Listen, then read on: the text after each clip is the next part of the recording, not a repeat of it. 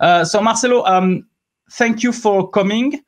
Thank you for helping us to have a better understanding of this new ISO 14971. Can you just make an introduction of yourself so that people are knowing you? And as I've said on previously, I just showed that you were participating to one of the podcast episodes, one of the first ones, episode 12. We are now at episode 62. So it was really a long time ago. And can you just introduce yourself and then we can kick off with this presentation? Sure, thank you. So my name is Marcelo. I work with SQR Consulting. I work as a regulatory affairs strategy consultant for medical devices. Our focus is only on medical devices. And besides working with as a consultant, I also participate in several different initiatives related to medical device. One of them is I chair the Brazilian group on, which is a mirror of ISO TC210, and ISO TC210 is the ISO working group that deals with topics such as quality management systems, risk management, software usability, and others. I also chair the Brazilian committee related to ISO TC 194, which deals with medical device biological safety and medical device clinical evaluation and investigations. So I do participate. I do other stuff. I'm a teacher of several courses in some universities in Brazil. I do give a lot of training also, and I think that's it. Well, there's a number of things that I do, but it's great. So thank you for that. I don't remember how many different stuff I do. Yeah, one of the things that I think one of the things I just use. I think it's important to mention is that we are always working together with manufacturers, in particular associations of manufacturers in Brazil, and several times we do represent them in discussions, including international discussions. For example, I represented the Brazilian industry on the IMDRF Software as Medical Device Working Group. A lot of times I'm called by Anvisa or in Metro to be an expert witness in discussions on some topics. I also participated in Metro certifications, regulations, creation groups. So I'm trying to be involved in several of those things related to medical devices in Brazil and worldwide. No, great. So you are calling now from Brazil? I am from Brazil, yeah. Yeah, I just see on the comments, Patricia Helen Nakano, who says Marcelo Antunes is a reference in Brazil. And yes, I confirm. It's why I'm really connected with him, because I know that he was really helpful and supportive in all the question related to the standards and also to Brazilian things. Marcelo, you also have a website where you are trying to inform about all the changes, the updates related to medical devices, and you are trying to provide all the information that are going one by one. What is the name of the website again? It's medicaldevice.expert. Okay, medicaldevice.expert. So I will try to put that on the show notes for people if they want to go and to check. If I can say, it's a feed of all the changes that are happening in the regulations. Okay, so let's not wait more. Just a comment. In fact, I created this website because I was having trouble tracking information for myself. So I do this for me, but obviously it will help others with information. Yeah. It's always like that. We don't find the information ourselves, so we create it, and then we hope it helps the others. Yeah. Okay, Marcelo. So let's kick off with the presentation. So you sent me a presentation. So can we offer this presentation for download after the session? Sure, no problem. Yeah. Okay, so let's do it now. Okay, here it is. Presentation. Okay, we are there. So I just customized it a bit to put pictures of today's episode. So Marcelo, I will run the presentation, so I'll let you speak, and if I have any question or if I see any question from the audience, I will just try to mention that to you. So if you have any question about what Marcelo is saying, just write it on the comments. I will try to say that to Marcelo, but there is always a delay between the time we are presenting and the time you are receiving the information. So maybe we'll receive the comments a bit later, but we will try to inform about that to you. Okay, so let's go on. So Marcelo, your turn. So what are we presenting today? Yeah, Ben, what we are presenting mainly the changes on the new standard, on the body of the standard, on the requirements, basically. So the way I'm doing this, and I did this sometimes in Brazil, is to focus on the new requirements with some explanation of the new requirements. So the standards has some new stuff. For example, there are some new terms and definitions. I'm not going into that. Right, it has some revises annexes, but most of the annexes was transferred to ISO TR 24971. So the idea on this presentation, and I think it's the best way to show these changes, is to focus on certain parts of the text of the standards and how they were changed, and then I will discuss a little background on these changes. Good. So let's try to do that. So we start with the introduction. Yeah. So the new ISO 14971 was published in December last year. In fact, there was an anecdote here. It was published erroneously at the time because it was requested to be published together with AN version, the European version, because the standard is under what we call the Vienna Agreement. So there's a parallel voting on STAN. But for some reason, ISO published it 1 week earlier. So it was born prematurely.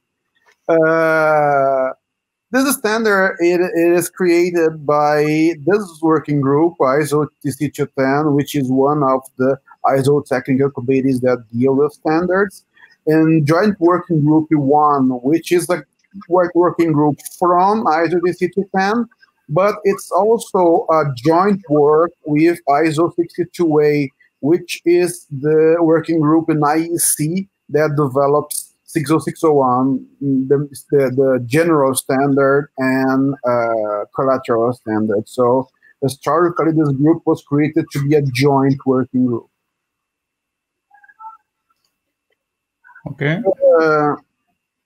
So why do we need to revise this standard? Well, in fact, we don't need to revise. The fact is, we have any ISO deliverable, meaning it a standard, a technical report, or a technical specification. They have, when they are published, they have set what we call a systematic review period. So this is usually 5 years. In fact, the default is 5 years. So it means that each 5 years, and basically we do that 1 year previously, right? We have to decide, and I'm talking in this case, the national committees that are part of ISO, NIC in this case, they have to vote on what to do with the standard. And basically the output is we maintain the standard, we confirm the standard, reconfirm the standard. We don't use reconfirm in ISO, but for example, ANSI in the US use the term reconfirm and things like that. The idea is the same. We don't change the standard, just say it's valid for some more time, right?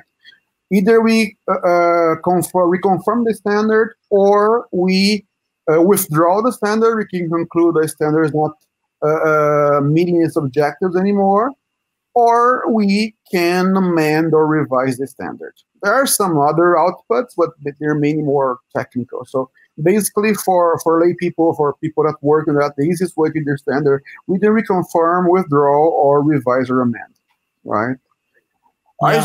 Yeah. ISO 13485 2003, which was the old version, it was reconfirmed in the past. In fact, one of the reconfirmations we created ISO TR 24971 because in one of the reconfirmation years, some national committee asked some question about some topics. So instead of revising the standard, we decide to create a technical report to answer those topics. That's how ISO TR 24971 was born initially. In fact, the name of the document is a little misleading because it's not a guide on ISO 14971. In fact, it's the guide on 5 questions that need to be answered on 14971. Right? Okay. So this idea of systematic review is to keep standards up to date, right? So if you think about today, we have new regulations, new standards, new developments on the medical device field. So usually we need to see what we need to do. So last time, the last time that the systematic review was out, it was a discussion that we need to revise the standard. So that was the conclusion, right? So we could have a new reconfirmation. It would be 5 more years. So it was understood in particular because of the, just to make it clear, this discussion that I'm saying that the systematic review were 4 years ago, right? Yeah. So we were expecting the publication of the UMDR, right? There were several other discussions during that time. So it was felt that there was a need to change the standard, to at least adapt some of the things, revise some small things, but also adapt some of the things for the new expectation that was being created at the time. So basically, basically this is a general overview on the need to revise the standard. Yeah, and we suppose that maybe it will be redecided again in 2024 around this time to see if we are going reconfirming or not the standard. The next systematic review is for 2024. Okay, good. Okay. Let me just remember to say one thing. Yeah. It's important that to understand that we in practice decide not to change the standard, meaning it was understood that the process that the standard required was good, right? So we have decision. Although we don't have these decisions, we can change the whole standard if we want to. There was a consensus, there was an agreement that we would not change the standard itself. We would basically correct some things and adapt some things to our new world, let's say, but without digging too much into the process itself, because the process defined by the requirements of ISO 14971 are understood to be a very good process related to medical device risk management. Okay. No, I think it's completely understandable for people that this is one of the major one, if I can say, for the standard. Well, one of the problems that if you change it, everything would be that people would have to change everything. So the main point is that this standards is used as a basis, right? It's basically one of the most important standards together with 13485 that uses as a basis for regulations and thus for the compliance of regulations by manufacturers. Any change on this standard have to be carefully analyze it to verify the possible outcomes and how the changes will impact the industry and other players. So yeah, I think it's the annoying part where we are when we are changing those standards. It's like we have to change a lot of documentation. So let's not make a full change of everything for them. So to make less spend as possible. But I think it's a great. Okay, so here we have the main changes. We have the process that you defined in terms of stages. Actually, we have the international standard published, and then we have the different other stages that are confirmed with the change for standard. So as of now, we have the standard that is published, December 2019.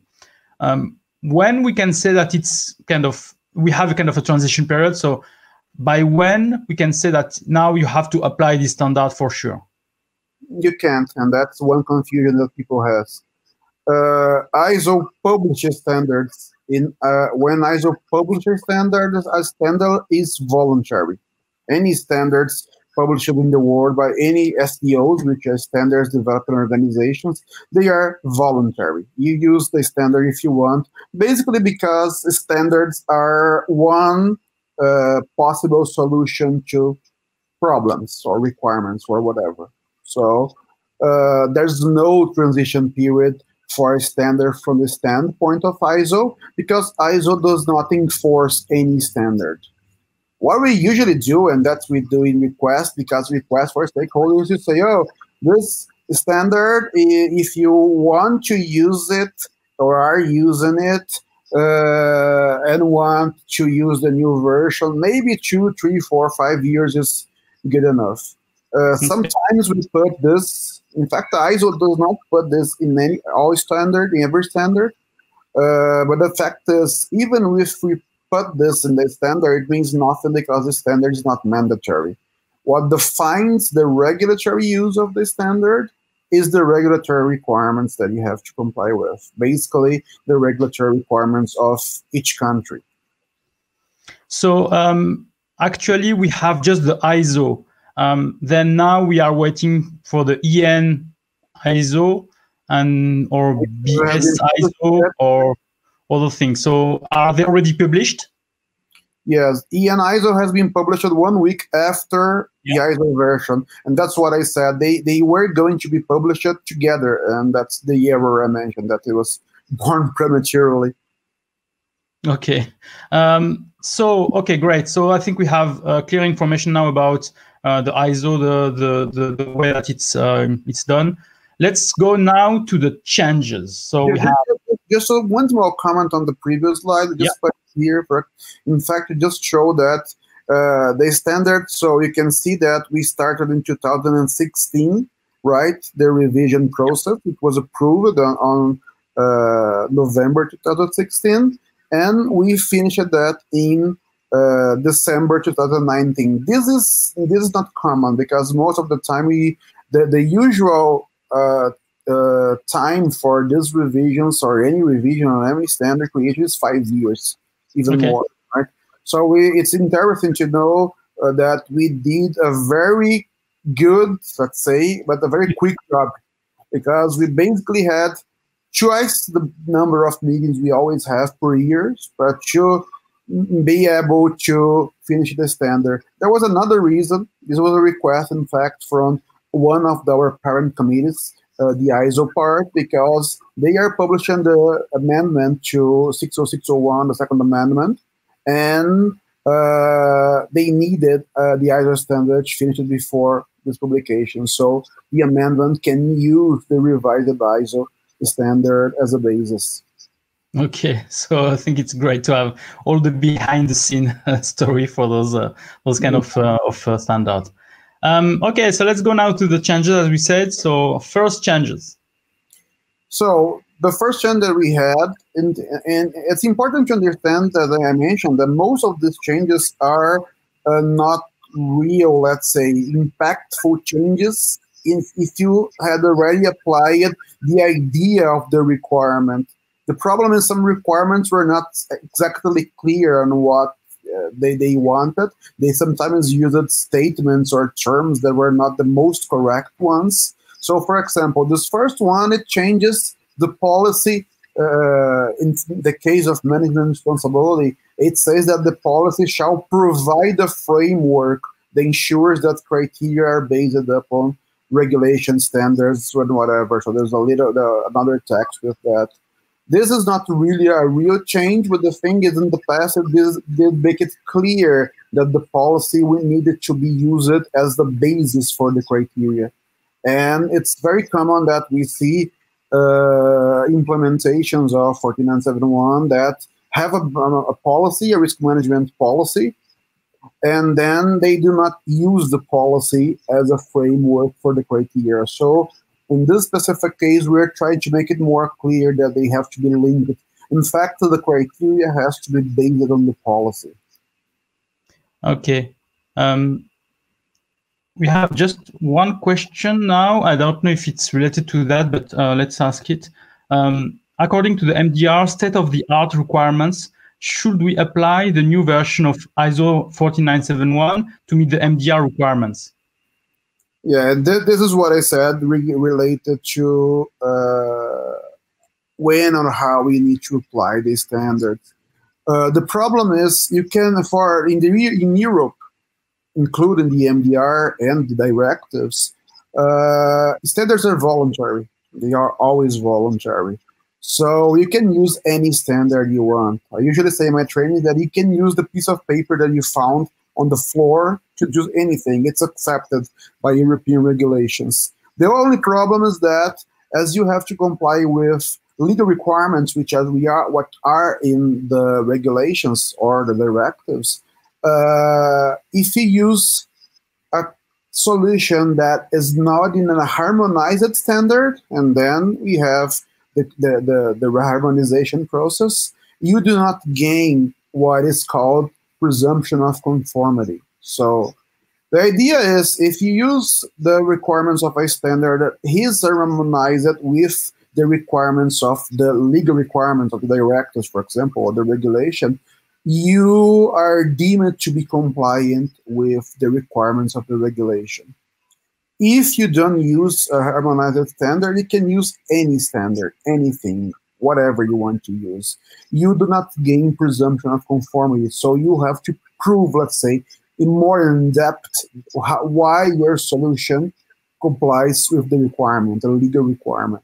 Yeah, so it means that if you have the harmonized standard, if you are following that, they will not look really how you have used it because it's an harmonized standard, so it's something that everybody recognizes. Yeah, they can do that because there's a legal provision that say that if you use the harmonized standard, just to make it clear, it's not the standard itself, it's the requirements for the standards that are harmonized, right? Because there's a lot of standards that are not harmonized fully. They are only harmonized for some specific requirements. So these requirements are harmonized for some requirements in the regulations, for example. The standards need, not all of them have, but they harmonized standards need to have an XZA, right, which says how they are harmonized. And then you gain, if you use the standard with this harmonized requirements from the standard, you are deemed to be in compliance, automatically be in compliance with the legal requirements they are harmonized to. So it's why we are using really harmonized standard, because it's easier for us. As soon as we comply to them, it's really easier. We don't have to go more further in terms of explanation or deep dive. We are using the standard, so understood by everybody, and everybody will recognize that, so it's fine. More to that, we can also discuss sometimes the reason from how the European system was created. I think it's important. People sometimes do not know that. There's a lot of reasons for that, but one of the main reasons is what you said. So if the manufacturer uses a harmonized standard, it makes it easier for the conformity assessment process, which is what they have to pass, to be shown that they are compliant. Okay, so I hope this answers the question of Sylvia Liu. So thank you, Sylvia. If you have other questions, so let's look at that. But let's maybe continue on the presentation. Sure. Well, just one last comment is that it is the problem of the question. In fact, the MDR does not have a list of harmonized standards yet. True. In fact, even the draft does not finish it yet. So the main fact is you can use any standard to fulfill the MDR. The problem is you won't gain presumption of conformity. So they can look for more information to be really sure that you are. I mean, they have the right to do that. But I suppose if you are using the ISO 14971, even if it's not harmonized, I'm really sure that they are not really going to do that, because mainly they know that. Exactly. If it's a new standard, it's probably okay to use that. That's one thing. So we see here the ISO TR 24971. It's a guidance. It's not published.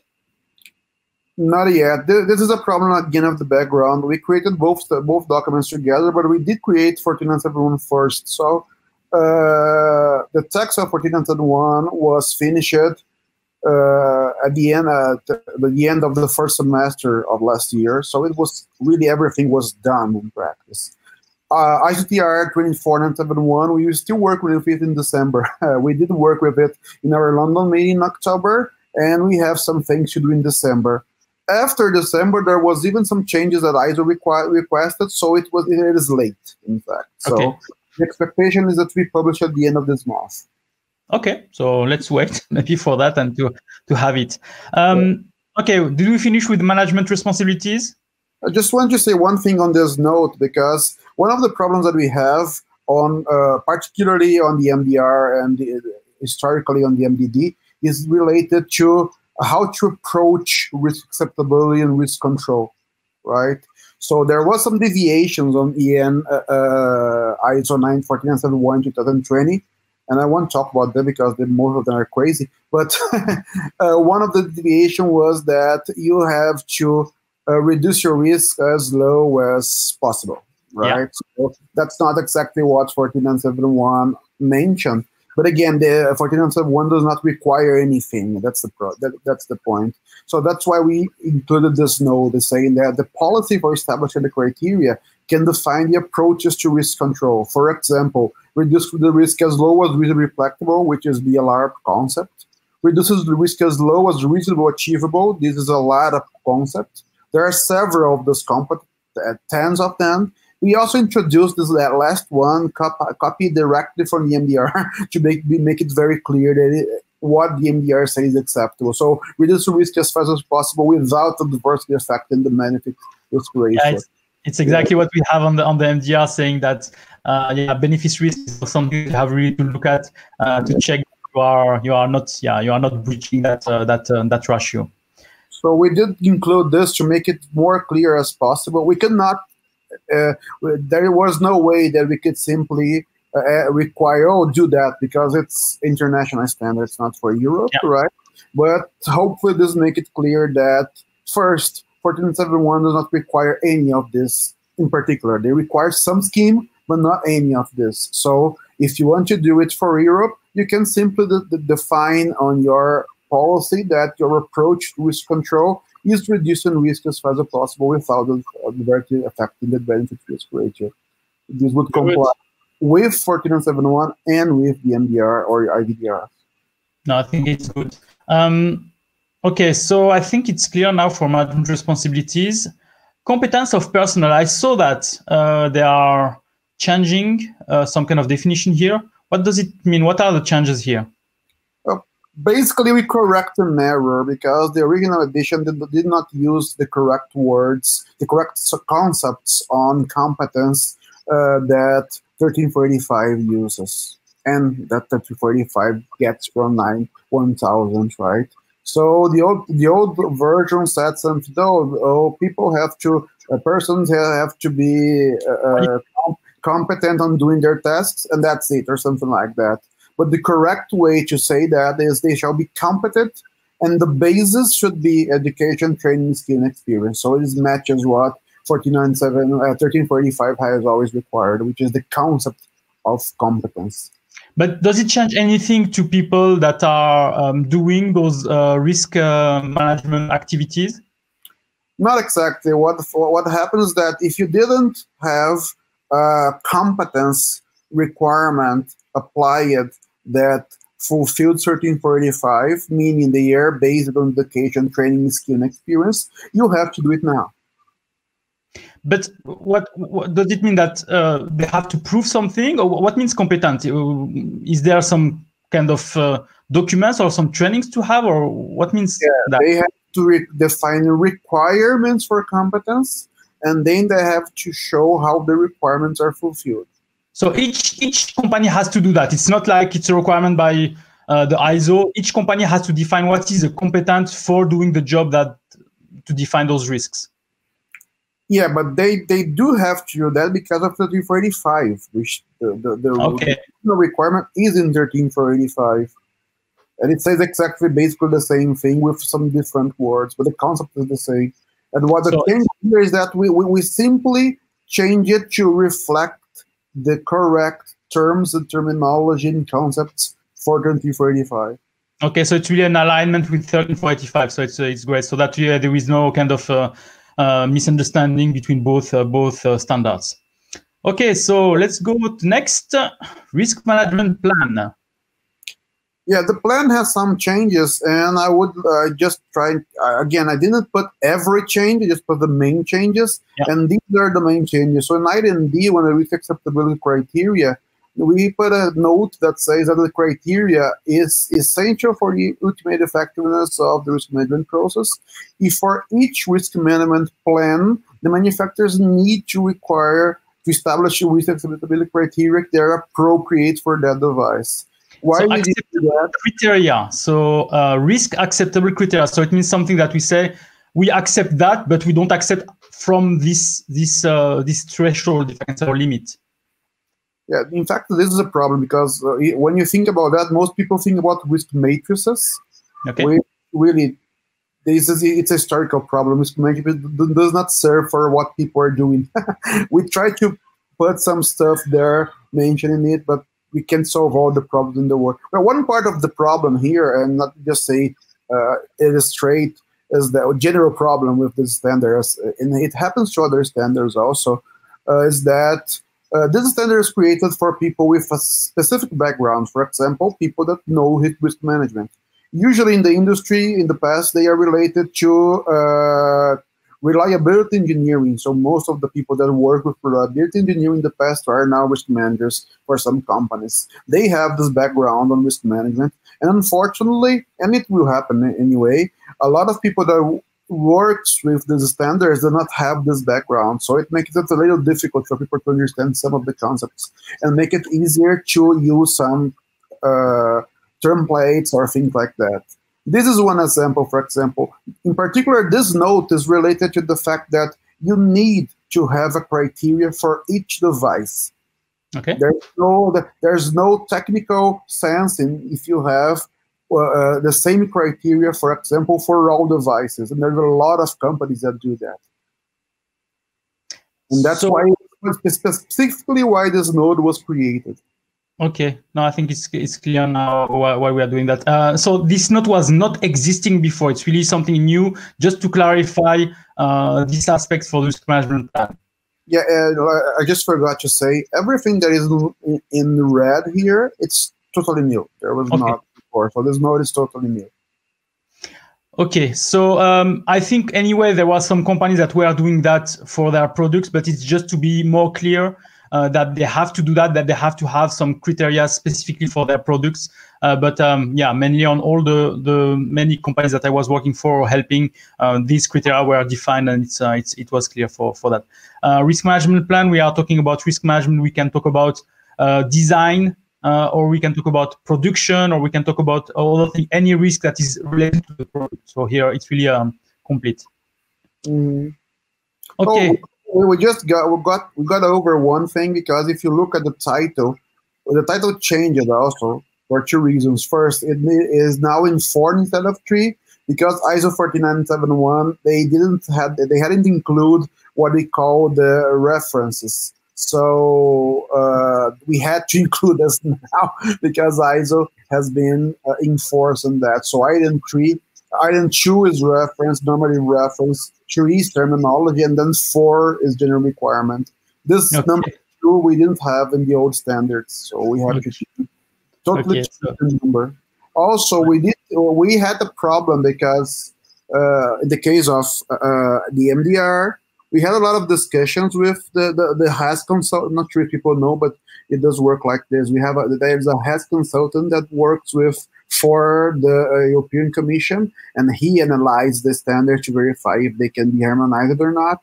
And one of the comments that he made, which was right, is that the MDR mentions something called the risk management system. Yeah. And 14971, although it is a system, we never mentioned that. So instead of putting risk management process here, which was before, we simply changed it to system.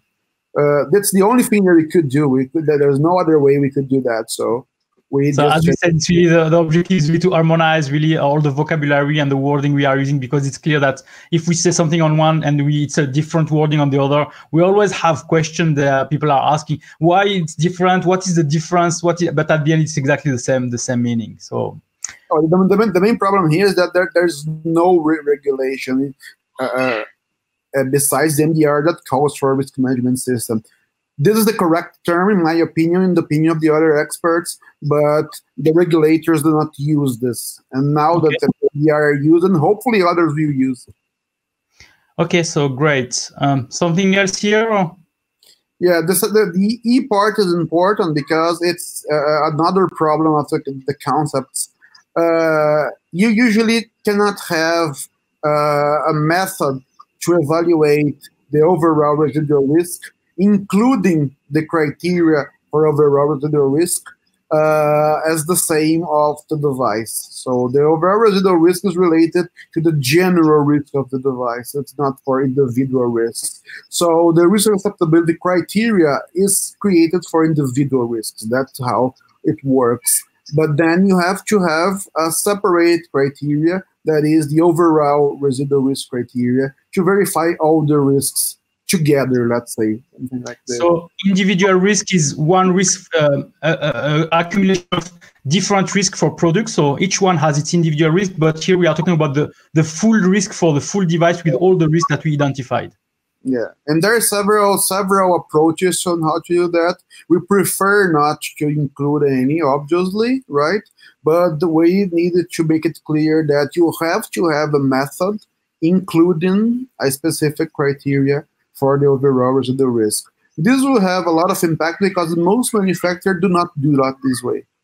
Okay, that's great. Okay, next one. Yeah, the next one is the F part. Really, the note is just a comment on the previous one, but the F is just to make it clear. There was a requirement for activities for verification, or very general way, and people were not very clear on what it was mentioned. We did mention the 2 steps of verification. There are the implementation and effectiveness of risk control measures. So we just make it clear what it is. Okay, yeah, it's there is a lot of things that were unclear maybe on the previous version, and now we are just putting some notes to make them more clear for people, because I think there was a lot of questions asked about what does it mean that. Mm-hmm. Yeah, most of the time people think that's verification of design, for example, which is a common thing, right? So it was confusing if you didn't really know what the standard was requiring. So. Okay, so let's go next now. Risk management file.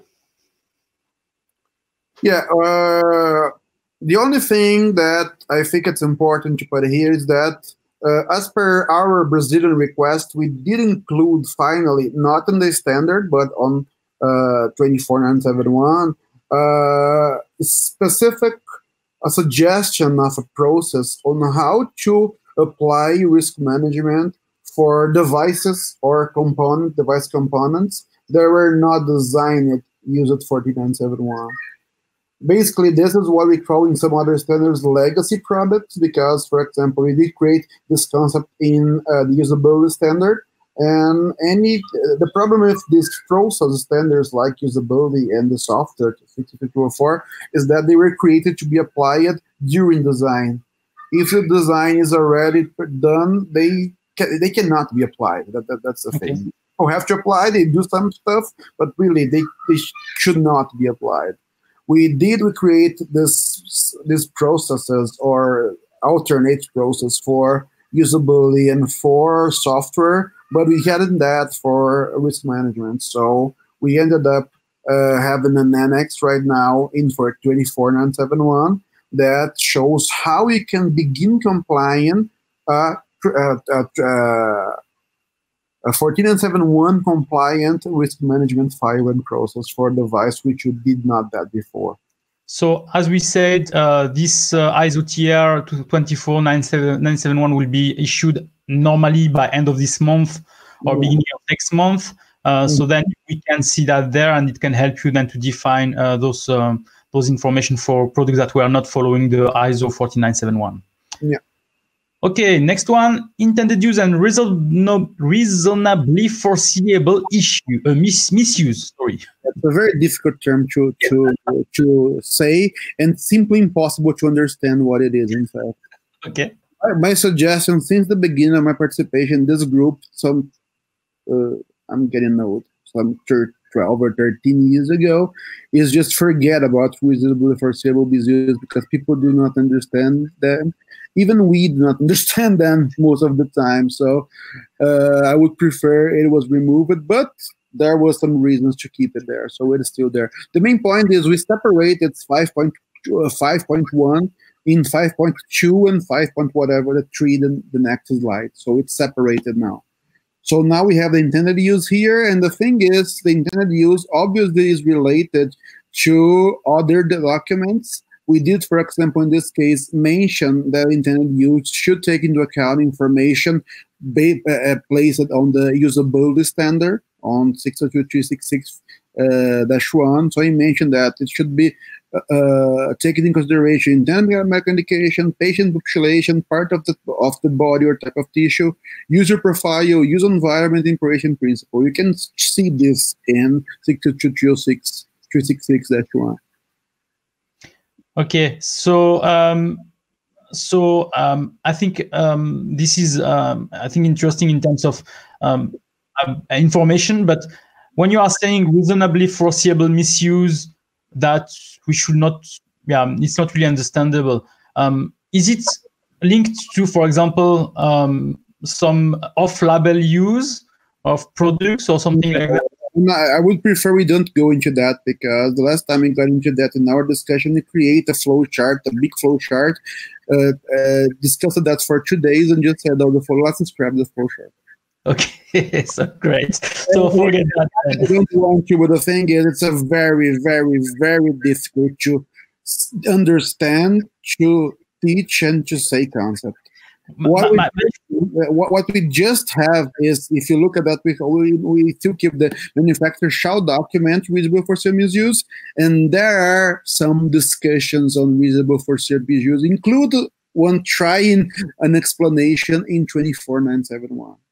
My fear on this, is in case of an audit, when the auditor will have some interpretation of that, when the company does not have the same interpretation, and it starts to be a kind of a chaos, because are we compliant or not compliant can be also a big issue here. That's the reason I always ask it for it to be removed. It's impossible to have people all understand the concept, because it's a very, very, very difficult concept, unfortunately. Okay, so yeah, it will be maybe challenging for some of the auditors here that will maybe get some question from the auditors. So some from the audience here that gets a question from the auditor. So yeah, I do have a suggestion then, if anyway, right? Okay. You can look at the explanation that we created in 24971. However, the concept of reasonable foreseeable misuse has been used for decades in consumer products. So there's a lot more of information in documents related to consumer products, books, and things like that. So I would suggest people take a look for other documents outside the medical device field to better understand reasonable foreseeable misuse. The main problem is you have to take care to not confuse the reason for misuse with use error or the misuse that we discussed in 62666-1, and it's very confusing. Okay, so yeah, people don't be confused by that. Okay, next one, identification of characteristics related to safety. This is a real problem, in fact, because if you look at the requirement, I didn't put it here, but if you look at the requirement, you have to identify the characteristics related to safety, right? This was original an XC in the standard, and an XC had this list of questions. We put those list of questions in 24971. Okay. So what the problem is you really cannot fulfill this requirement if you don't get 24971 and get those lists there. Okay. This is the decision we have to make, which was really, I didn't agree with that, but we ended up doing that. So because of this requirement on identification of characteristics related to safety, really you have to use 24971. You cannot use that to comply with 14971. So it's really a problem. So it means that people have to buy the ISO 14971 plus the ISO TR 24971 to be really having the full picture of what they have to do here. Yeah, because the list of questions that I use are there now. Okay, So the requirement is very simple. Just say identify the characteristics based on questions and something like that. So you cannot, in practice, you could do it without having 24971, but really in practice people won't do that. So okay. And okay, just make it clear, it was not our intention to have more standards, right? So it was some decision that we had to make, unfortunately. Good. And about the next note? Yeah, this next note, just make it clear that you need a lot of implementations that I see people just respond generally to those questions, and then they just don't do anything with that. So they just put it into the table and forget about it.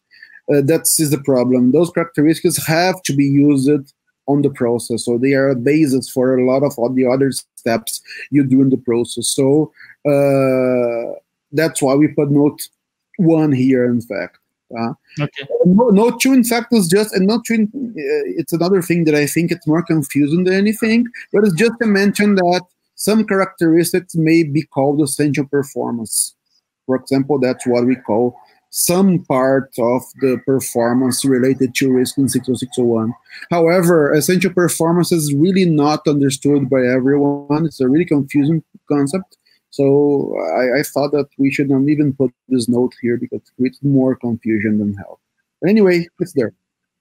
Okay, great. So yeah, I hope it's helping the audience. So yeah, don't hesitate also if you are listening to that, if you have some questions, so to put that on the comments, and I will ask Marcelo about it. Okay, next one, 5.4, identification of hazard and hazardous situations.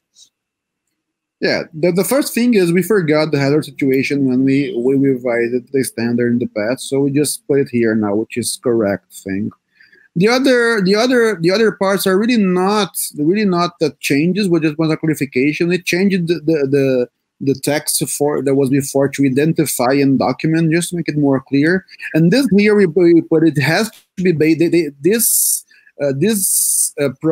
step has to be based on intended use, reasonable for misuse, and the characteristics. So this links everything together. So people right now, they cannot say that they're doing those things first and then do not use that before.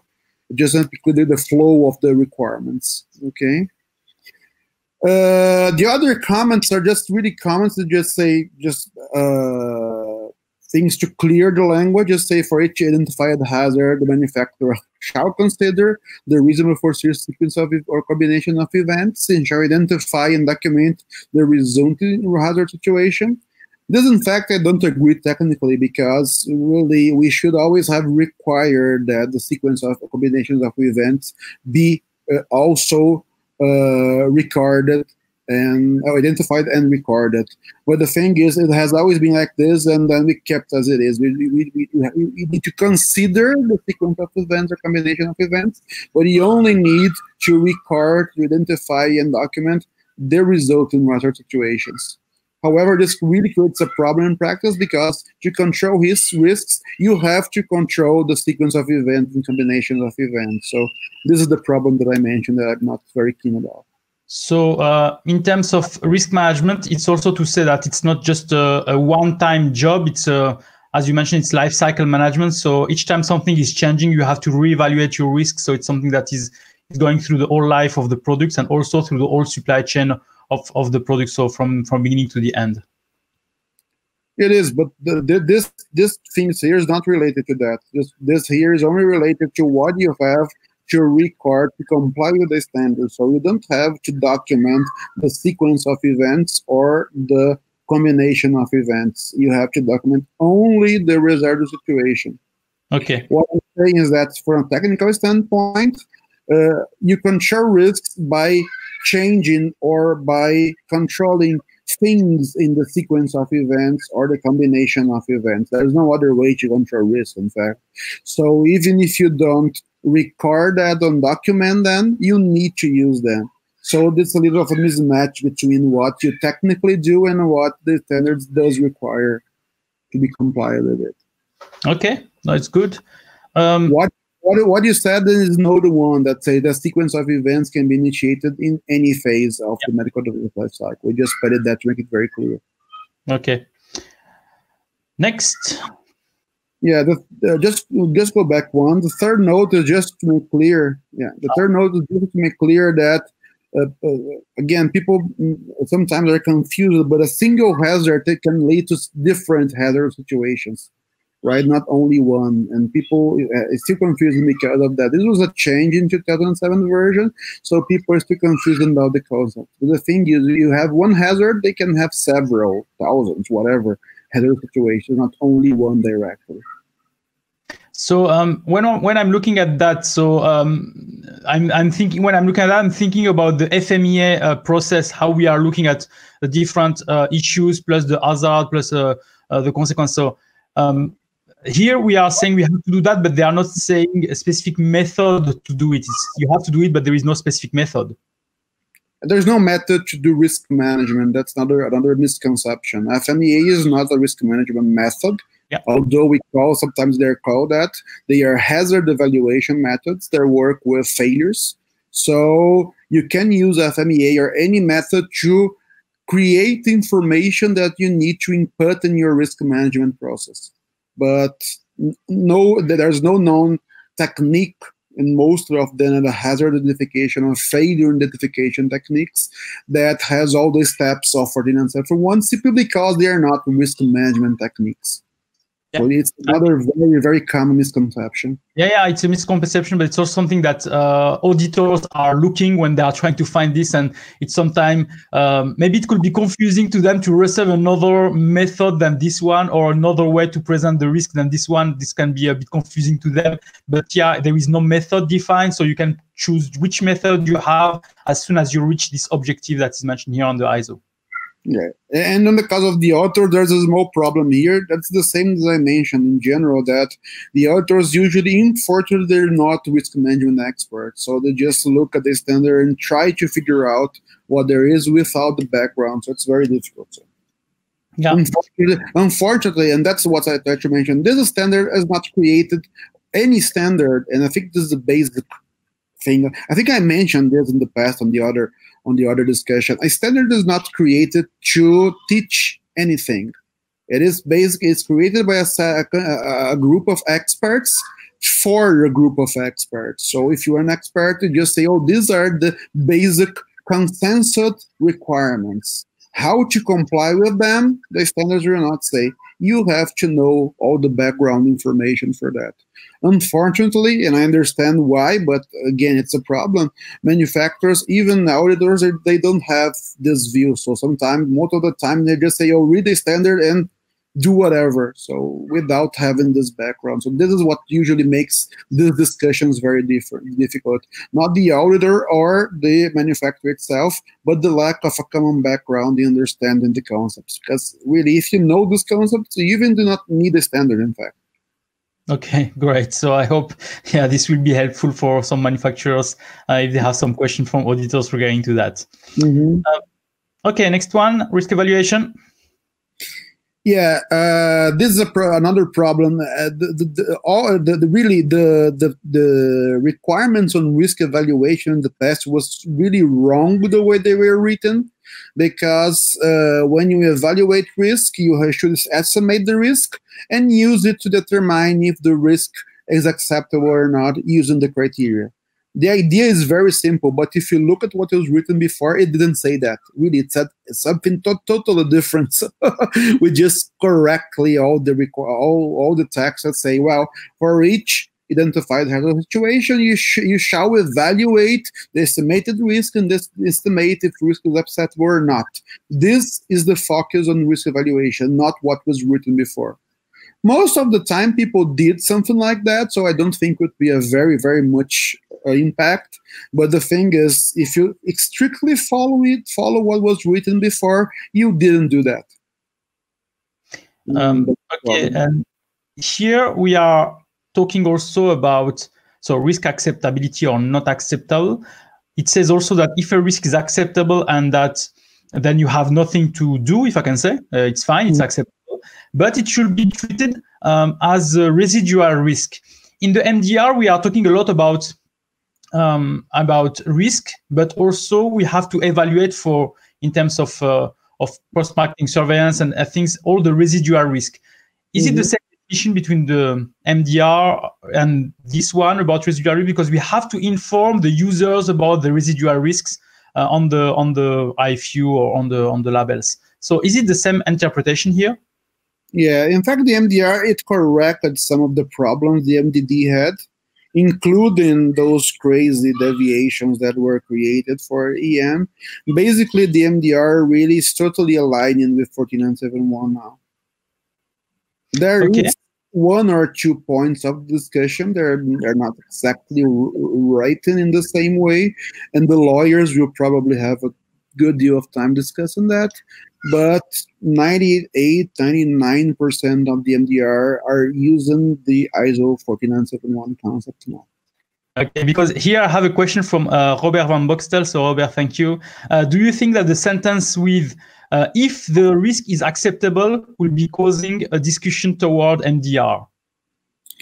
Yeah, and that's one of the things, because it can had a problem because the MDR says some things related to risk acceptability. For example, you have to define, you always have to search for possibilities, even if the risk acceptable. But the thing is, again, besides those small things, most of the time the MDR is doing exactly what 14971 requires. The main problem is that still some of those things that the MDR says are not really 100% technically correct. So it will create some problems. I'm pretty sure that some discussions will occur. But the thing is, when in the past, if the 14971 and MDD, there would be 100 discussions. This now will have probably have 2 or 3 or 4, whatever, a small minimum. Okay, so I hope this answers the question of Robert. Thank you for that. Something else here on the risk evaluation? I think we have covered everything. No, não pode, amor. Just a second, Munir. Just a second. Problem. Wait. So this is the live. My son is just joining the conversation. Good. So let's go next. Risk control. Yeah. Well, this is another thing that I'm not fond of, because there is some misconceptions here, and the thing is, I think we furthered it. In practice, we created here and manufacture because the MDR says that, inherit to safety design and manufacture, so we just put it there, right? But the main problem is that really the way risk management works, in particular 14971, is focused on product risk management, not process risk management. So this manufacture here and the manufacturing process on B are very, very confusing. Right? Okay. Yeah, the part on A will make it very clear that it's like the MDR. And again, okay. It will should not have those conversations, those discussions that Robert mentioned. So it would create more conversations, because now it's really like the MDR. Okay. Relevant standards should be applied as part of the risk control option analysis. What does it mean here? It means, as a reminder, that most of the standards, product standards, really are the define requirements for product risks.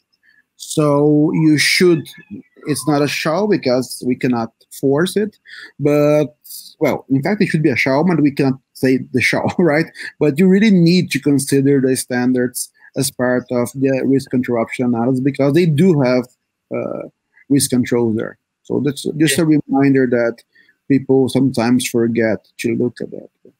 Okay, because I thought that this one was already on the previous version. So that's why when I see that in red, I thought, for me, it was obvious that we are doing that in the regarding the previous version. But yeah. No, Senator mentioned the policy, in fact. Yeah. Yeah. What about benefit risk analysis? Yeah, this is really just a check.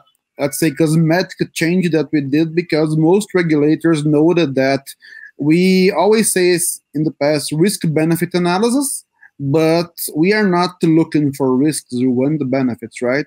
So if you say benefit analysis does not give a good idea on the term that we want. Yeah, so I have always difficulties on this one with some of the customers to define how to analyze benefit risk. We have made also, and Robert Van Boxel is here, so we have made also an episode for the podcast with Robert about also talking a bit about the risk benefit analysis, because there are some products that are really low risk that it's difficult to define benefit risk, if I can say, because it's a low risk product. So we have, in 2 weeks, so not this week, but next week, we'll have an episode with Robert Van Boxtel sharing more information about benefit risk analysis for low risk devices. So if it can help. I had a lot of questions from people asking me, my device is low risk, so how can I define that I have enough clinical data, enough information to say that it's fine. So we will have that in 2 weeks. Okay, next, benefit risk analysis again. Okay, is there some changes? This again is one of the main changes that we have, because we just put the benefits here, right? And we do have now a benefit the definition, the standard, which is not exactly the same as the MDR or the other ones, but it's one that we, in the end, consensus with as being the best definition for this revision. We can always change that in the next if that's the case. The other thing that we put here is that if the evidence does not support the conclusion that the benefits outweigh the risks, then the manufacturer may consider, for example, modifying the device or the intended use. So it's just to make it clear what you need to do, because in previous text it's not very clear what things need to be done. So let's clarify this one. If there is no evidence to support that the benefits outweigh the risk, the residual risk, then the manufacturer may consider modifying the medical device or its intended use. So we keep the same device, we just say it will do something differently or less than what we are really expecting him to do. It's that? And that's the point, and that's what you asking, exactly what is my concern, because this may create a confusion like that. It's not exactly like that. The thing is, you may have support and evidence. One very clear example. So your device has 3 types of intended use. Okay? It was designed for 3 types of intended use. Not intended use. It would have 1 intended use, but in medical indications, for example, let's say. Okay? 3 types of indications. So you have evidence that for 2 of them, the benefit outweighs the risk. But for one of them, you don't. What you can do, you can remove that you don't. So you would have the device doing that in the market, but you still have your 2 other ones that you have evidence for. So it's about also claims. So you will not claim something that the device is not really able to do, or where the risk is really higher than the benefit. Then it's just what NDR is saying that also. Not able to do, but the thing also, the main problem here is that you do not have evidence to support that the benefits for that application outweigh the risk. So you cannot claim that application. Okay. So I think it's something important for people to understand with this. And we said that this is aligned with MDR related to benefit risk analysis. Yes. Good. MDR, in fact, does not go that deeper in some of the things. They do require that you have a benefit risk analysis, but the text of the MDR itself does not go deeper on that. What you see that we have right now in Europe is the annexes of MedDev for clinical evaluation. Then you go a little more deeper on how to do a benefit risk analysis. So there's no problem in that. Okay. Okay, good. And again, just a reminder, and that's what, in fact, that's why we created this. It's just common sense in some way, right? So if you cannot prove something, you cannot claim something. But if you can prove what you can, you claim what you prove. That's what is written here, in fact, with some other words, but that's exactly what is written here. Okay, it's clear now. Good. Next, evaluation of overall residual risk. Again, residual risk, again, evaluation. So what is changing here? And then the main change here is that First, you have to evaluate the overall residual risks, taking into consideration the contributions in relation to the benefits. This was not here before. Okay. Right. So this I think is the main change that we have for the standard. And if you would say the technical change, this is the main change we have for the standard. So we are requiring that you evaluate the overall residual risk against the benefit. In fact, that's what the MDR requires, what the FDA requires, whatever regulation, all regulations of the world require. It was not like this in the past. Okay, and here, if it's judged, if the residual risk is just acceptable, we shall inform the users, which is also what is mentioned on the MDR for that, and mentioning it's mainly information through the instruction for use or this kind of thing to say inside here are the residual risk, which was not a requirement before, if I think. It was a requirement before, but not here. The thing is, we also changed it here a little because originally, and again, what has more sense, we did suggest that the manufacturer evaluate which residual risks to declare. Okay. But because of the MDR, and this was again a lot of discussions because I don't think this is 100% technically correct, but it makes sense in the end to have it. So we are requiring right now that residual risks are disclosed. What we did in practice to correct this general problem, is to put a significant there. Okay, yeah, so that's significant residual risk, exactly. And here at the bottom here, we're talking about when the residual risk is not judged acceptable, we can also put some more additional risk control measures, or as we said before, remove that intended use or modifying the device. So we know that it's not acceptable, but we are putting some control and we are proving that those controls are making the product safer. Correct? Not exactly, and that's the problem with this part. This is a higher level overview of risk. That's why it's over risk. The thing is, if you go back on what we said before, if you have an acceptable individual risk, the way the standard is written, you simply cannot have the device in the market, even if the overall residual risk says whatever. But the thing is, if the overall residual risk is deemed not acceptable, it may be the case that some more controls on the individual level may, in the end, create a device that, if you again perform after you include any new control, you have to reevaluate the overall residual risk. But so if it may be the case that if you create some controls, additional controls for individual risks, you may conclude the overall turns to be acceptable now. This is not something that will happen all the time, but again, this can happen. That's why. Okay. No, I think I understand that now. So it's really that you are making your evaluation, you find that it's not acceptable, then you are putting in place some actions to reduce again this risk by having some risk control measures, which then you reevaluate the risk and you find maybe then after that it's acceptable again. Okay, risk management review. This is something that, again, creates more confusion than they should. I also suggested that we just remove that.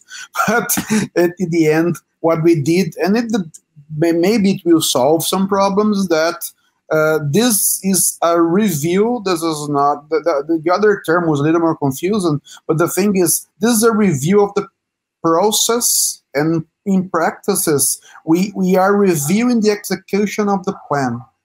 Okay. So this is basically, let's say, simple document. I'm saying that because it was the risk management report before, right? In the 2003 version, the risk management report was confused with the risk management file. A lot of people just put everything in the risk management report, and this created a problem. We corrected this on the risk management report requirement in 2007, but it was not enough. A lot of people was thinking that the risk management report should have everything. And also, the report itself is not really the best way to do that, because you can do more than one risk management review, right? So we have the risk management plan, and then we are reviewing if the plan was well executed. Exactly. That's what That's what we call the report was. But then we changed that for a review to make it more clear that you can also do that more than once, because you can change the risk management place throughout the life cycle. So you can have more reviews if you want to. Okay, I just have here a question from Diana Rosenthal. So Marcelo mentioned that the standard is not a guide for people who are not expert, and that's not a didacticial document. In the case that someone wants to learn more about risk management, which document or book he recommends? Do you have some library? This is a very good comment. As I mentioned, and again, there is not a criticism to people in general, just the reality, in fact, right? No standard is created to teach anything. That's from my experience, that's the main problem people have with understanding standards, because they are written for some specific target audience.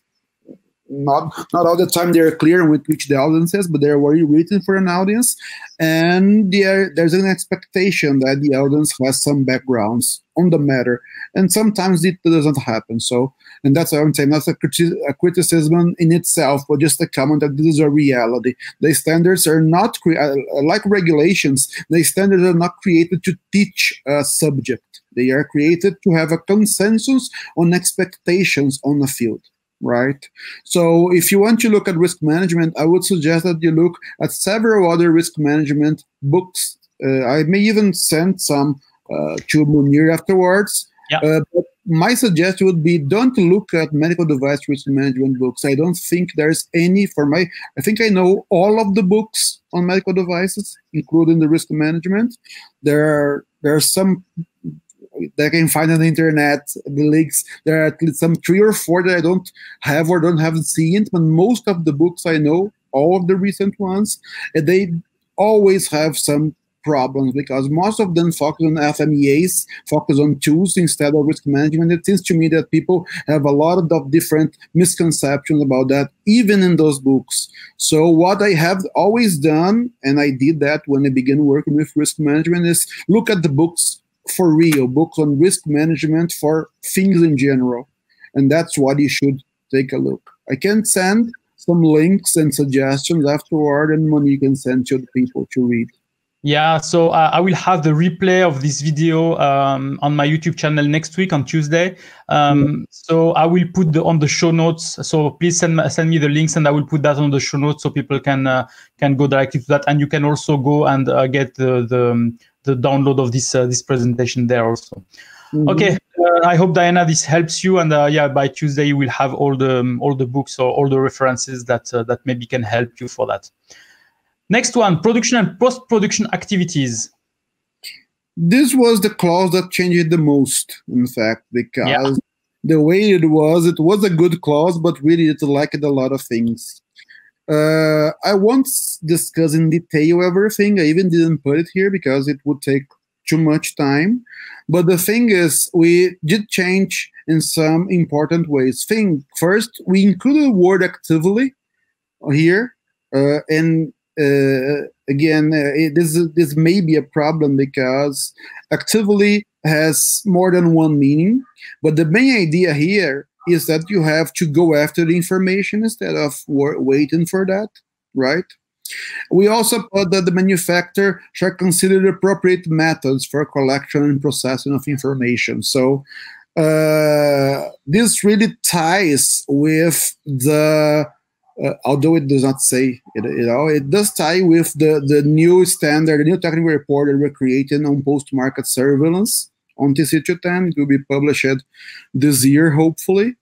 But we do not say anything about methods here. But there are some comments on 24971, but it also ties with PMS activities in general.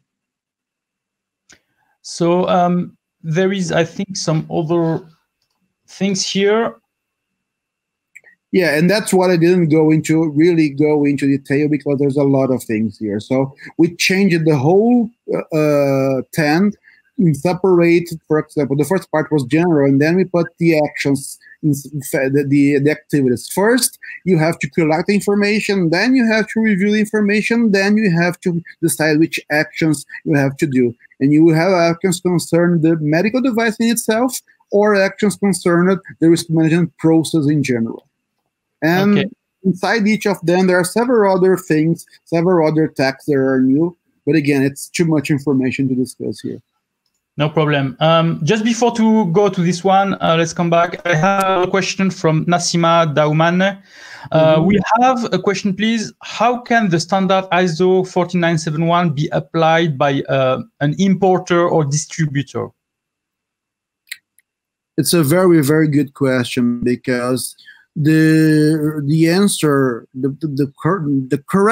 probably the correct answer is that an importer and a distributor cannot really apply 14971 in full, because 14971 has been created to be applied by the manufacturer. When I say manufacturer, I mean the legal manufacturer, the guy that owns the project, the device design, right?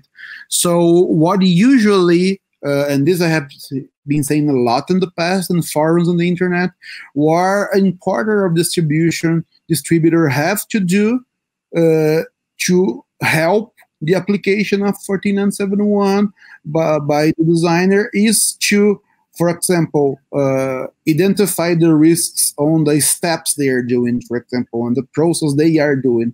But the thing is, as you do not have the design information, include information such as the risk acceptability criteria, there's no way you can apply in full the standard. So as we said, you have the whole supply chain, and there is just the end of the supply chain, for example, for distributors. But it's a collaboration, I think, with the manufacturer, where they have to work together to define the risk that can happen. If, for example, you have to have a better box to share the products to make it more safe, and that during the transportation it's not damaged. So I think it's really a collaboration between manufacturer and distributor, but you cannot really apply it by yourself and say that, unless you, I suppose, you create some kind of risk related to your part of the transportation and you give that to the manufacturer, but it's really the manufacturer who has to define all this. No clever will do that, but this creates another problem, because if you create a risk whatever file plan, for example, your acceptability criteria won't be the same as the manufacturer have for the device. So this creates more problems than solves problems. Yeah, it's true.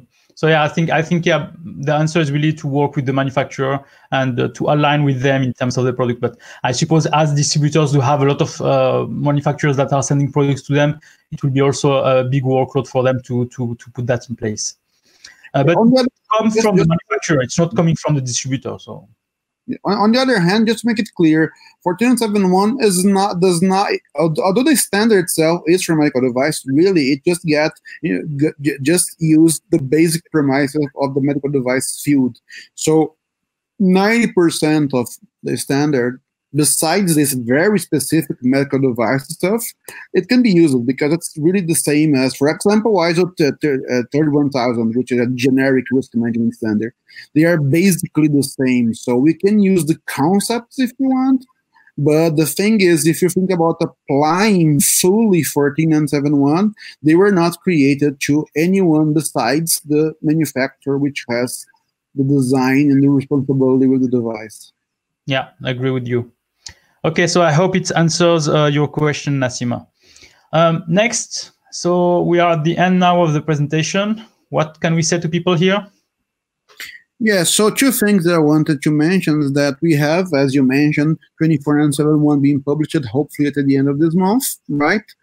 And there was a problem in our last meeting in London, and the ISO TC 210 Group 1 would be dormant for the next few years because there's no action item now. However, we will need to create one, because if not, we're going to be disbanded. So ISO is enforcing some rules that they have been, they exist for decades, but they never enforced it. Now they are enforcing it. So the working groups have to be an active work item or be disbanded. So and those groups are difficult. In particular, our groups are difficult to create and go back. So we'll probably have some work items related to 14971 or risk management in some part created in the future. We still didn't discuss that, but we have to do that because of this thing on the background. Okay, so great. I think it's great information for people. So if you have questions, still questions, so let us know now. Anyway, you can still contact Marcelo Antunes. So here is the email, and also connect with him on LinkedIn. So Marcelo, I think people can reach out to you directly, and then they can to ask you a question related to the ISO, or also if they have any thing to do related to some support, some consulting support, as you are working for SQR Consulting. So yeah, that is great. As I've said, this will be a replay, will be running on Tuesday. So I will compile everything, compile all the data that we made today, and try to have that on the show notes, so that it can help you a lot. If you have any other requirements for LinkedIn Live, so let me know also. I can try to contact some people also to make some LinkedIn Live. As I've said, what is interesting with this formula is the fact that it's interactive, so we can try to answer the question that you are, the hot topics that you have yourself, so which can help, I hope, a lot of you. So if you have any other topics, so let me know. You can send me an email at info@easymedicaldevice.com. So info@easymedicaldevice.com, and I can try to help you or to collect all the topics and to find the right SME. And maybe there is another standard that Marcelo can help us, or also some other topics that he can come and help us with. Marcelo, something else for the audience?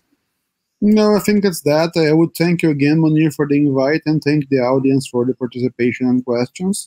And I can, again, answer any question if you want afterwards. Thank you. No problem. So yeah, if you have more questions, please contact directly Marcelo Antunes from SQR Consulting. So thank you, everybody, and have a nice weekend. Thank you. Bye-bye. Bye.